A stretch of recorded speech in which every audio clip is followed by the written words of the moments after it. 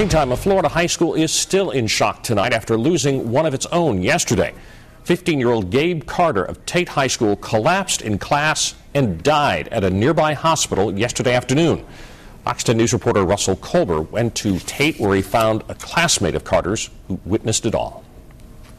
Kristen Caperton is a freshman at Tate High School. She saw Gabe Carter every day in class. They were good friends and group mates. He was really sweet, like a big teddy bear. But Thursday, March 17th, Carter acted differently. He's usually on task. He's a pretty smart guy.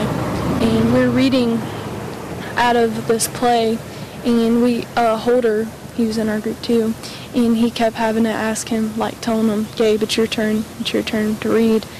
And he was just like, oh yeah, and started reading. What happened next stunned everyone around. We were on the computers, and then his head fell forward, and then like we all turned toward him, and you could see like his eyes rolled to the back of his head, and like his mouth was open, and he started grunting, and then he kicked back and he fell on the floor. And me and Kim screamed. She was in our group too, and we ran for help. When she got back, Carter wasn't breathing. He was rushed to West Florida Hospital, where he was pronounced dead.